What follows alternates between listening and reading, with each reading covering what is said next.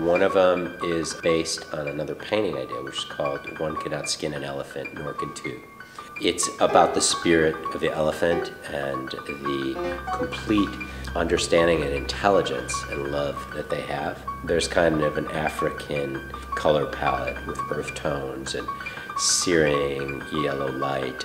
And the other painting I was doing was just a second painting. The first one was a commission, and they liked the painting, the original elephant painting, and it had been sold. So I decided to do something in that spirit.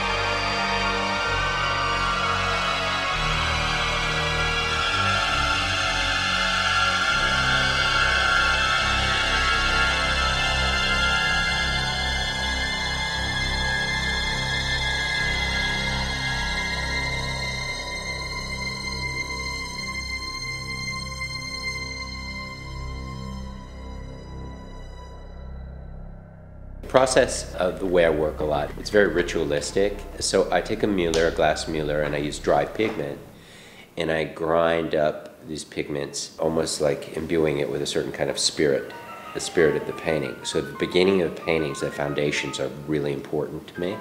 I'm grinding up pigment, using linseed oil, and then applying it to a gessoed canvas on panel.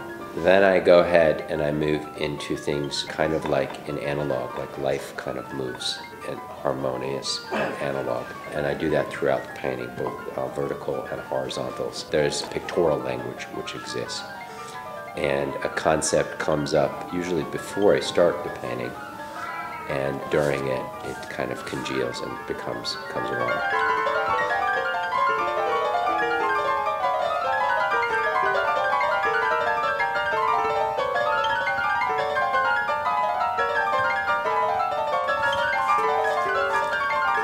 There's a physicality in painting. A lot of people don't like to talk about it, and there's different ways of operating. Your body becomes an instrument. It's an extension of the brush, an extension of the paint, and I think that you have to put it all in. It has to come, I think, through here, and through your fingertips, and an extension. I think there's an energy, and it's felt when people see it. I think there's a resonance to it, and so I try very much to be very clear and very aware and very present when I paint. Words come to me very clearly when I paint, and this particular painting, this dark painting, I was thinking a concept, and then I found the word, and the concept is hypnagogic. It's when you close your eyes and you're still awake, yet your eyes are open, what do you see? Like, for me, it's like this deep kind of eggplant purple with light kind of maybe coming through. And I thought about this when I painted it. It was like one concept I had with regards to this particular painting.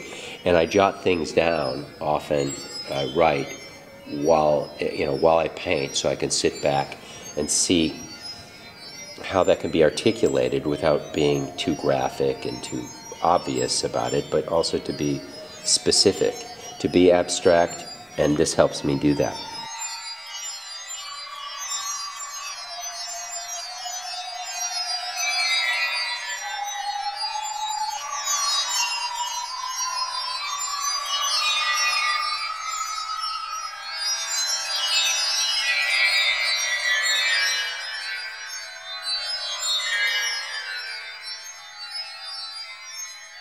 So things that don't make sense in the real world can make sense in the magical world of painting and of story. And then I arrived at the title. It's called The Thunderous Exclusion of the Hypnagogic. I think about what it is to be shut out and to be excluded. And the hypnagogic are the dreamers, that kind of, I guess it's called the onieric state, a dream state of what it is to be in and what it is to create that place.